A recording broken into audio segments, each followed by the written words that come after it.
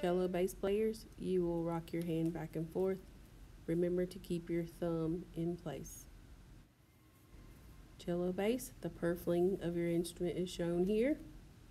You'll take your left hand and lay it across the side of your instrument, and you'll rock your second finger back and forth as shown. Notice the view from the back of your instrument. Your thumb should be straight as you rock your hand back and forth. Now we will turn on the metronome at quarter note equals 66. Bass and cello, you're going to be using your left hand to slide up and down the fingerboard at the rhythm of triplet eighth notes. You'll notice how your thumb is moving as well. Now we move on to step 4. This is where we're going to push the second finger down onto the string. The thumb will stay still, the thumb will be our anchor, and the second finger will slide about a half a step motion. And we'll go back and do our exercise where we go from D to D sharp, sliding our second finger, E to F, F to F sharp to G, G to G sharp, and G sharp to A. So cellos and basses, you want to get your thumb set and begin your rocking motion doing a triplet eighth note while you're bowing on the open D string. Notice your fingers are not touching the string, and your thumb pivots and stays in place on the back of your instrument. Cello bass, as we move on to step 6, you're going to place your bow on the D string and place your left hand along the purfling of your instrument. You're going to rock back and forth using the second finger while you bow along the D string.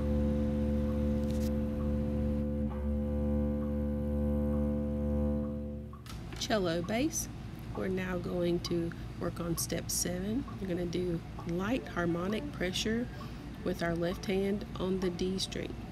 Make sure that your bow is moving at a whole note pace, and you just slide the second finger gently back and forth across the string. Cello bass, we're now moving on to step 8. You're going to place your second finger on the note F sharp and place your bow on the D string, and we're using a triplet eighth note rhythm, rocking back and forth.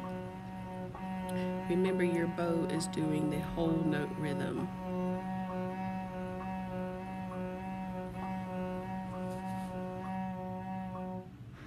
Now you can see the shape of your hand, how your thumb and your fingers should be rocking back and forth. Also notice the placement of your thumb.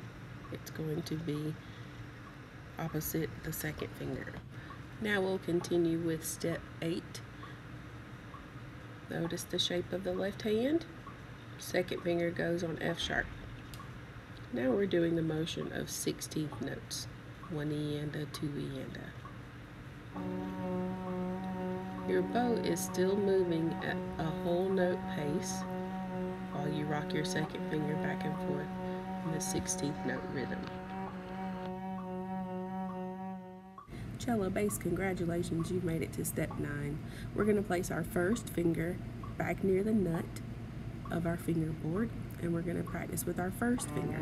Triplet eighth note rhythm, sliding from D sharp to E, E to F, F to F sharp, F sharp to G, G to G sharp, and G sharp to A. Remember to keep your metronome going, and that bow arm is moving at a whole note speed. Shake out the hand, and now we're going to do 16th notes on the D string. Moving our finger in the 16th note motion from D sharp to E, E to F, F to F sharp, F sharp to G, G to G sharp, and G sharp to A. Let's check out what's going on with our thumb. The thumb moves along with the fingers as you change from one position to the next. Congratulations, you have made it to step 10. I'm so proud of you. Way to go, way to go, way to go. Yes. So we're going to start out with the bass using our third finger. We're going to place our third finger along the purfling of our instrument. And we're going to practice our rocking motion. with the third finger as we pull the bow across the D string, still doing our whole note bowing. You'll also notice that that third finger movement is the triplet eighth note along the purfling. And as we continue, still with our third finger, we're going to practice our sliding motion. Remember, we're doing harmonic pressure, so we're barely touching the string with that third finger as we move the bow across the D string at a whole note rhythm. Now we're moving on to the fourth finger. Bass players got to have a strong fourth finger. And we're doing our sliding harmonic motion along the D string with our fourth finger. Back to our third finger. We're going to place our third finger on G sharp. And we're doing our triplet eighth note rhythm, still on the D string. We're moving that third finger at the triplet eighth note rhythm. Now 16th note rhythm with the third finger.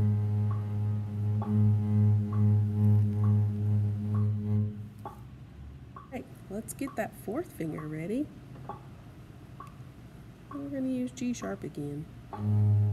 Fourth finger is moving at the triplet eighth note rhythm.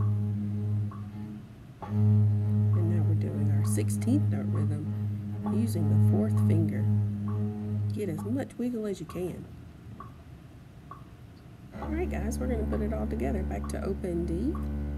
And then we're going to do our first finger with as much wiggle as we can get. We're moving on to the fourth finger, nice wiggle. G sharp on the second finger, nice wiggle, and fourth finger for A, nice wiggle on the D string. As you're coming back down the scale, you can wiggle even more. Congratulations, bass players. You now have beautiful vibrato. Cello players, welcome back. Congratulations, you made it to step 10. Woohoo! We're going to start with our third finger along the purfling of our instrument. We're doing the triplet eighth note rhythm with our third finger rocking back and forth while we pull the bow at a whole note pace.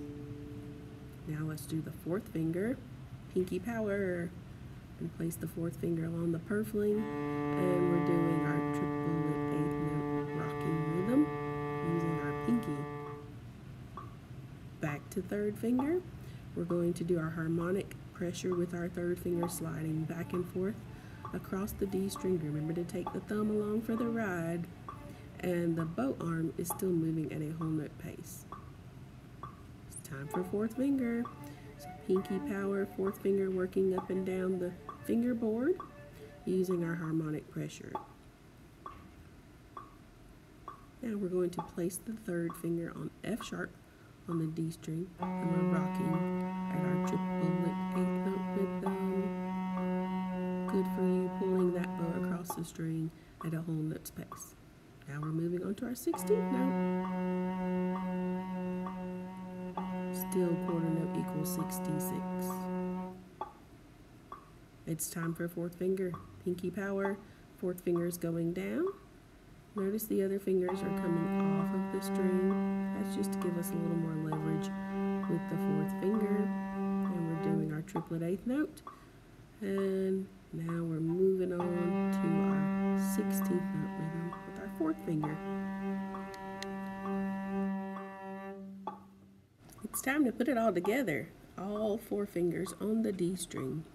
Starting on open D. And we have E. We're using a nice wide vibrato as we work our way down the fingerboard.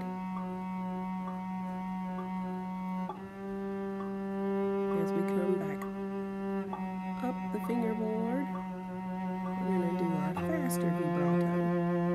Notice the fingers come off the string when we do that faster vibrato. Congratulations, cello players. You now have beautiful vibrato. Yay!